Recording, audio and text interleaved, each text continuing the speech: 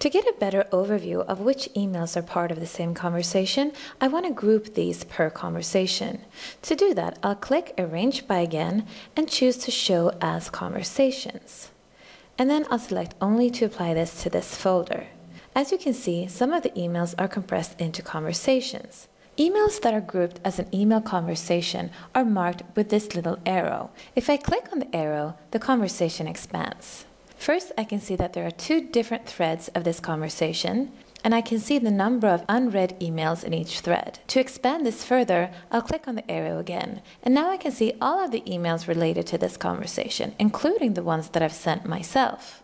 This gray line with the dots represents how the emails are linked. Personally, I find this view a bit confusing, so if you want to go back to the traditional view, you can click on View, and then Conversation Settings, and then choose the classic indented view.